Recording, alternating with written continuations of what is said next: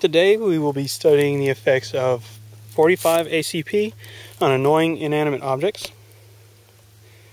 The subject of today's tests would be a pingu, a small annoying pink thing that makes high-pitched annoying noises and has a little egg in its stomach with a little baby pingu in it. No little baby pingus will be harmed in today's tests. It's already been aborted. To administer the tests, today we have your classic 1911 45 ACP Remington Rand, if that has any effect on some of you out there.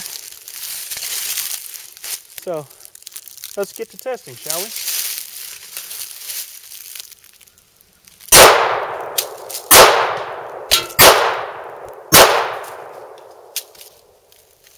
Well, 45 has a tremendous effect on small inanimate objects.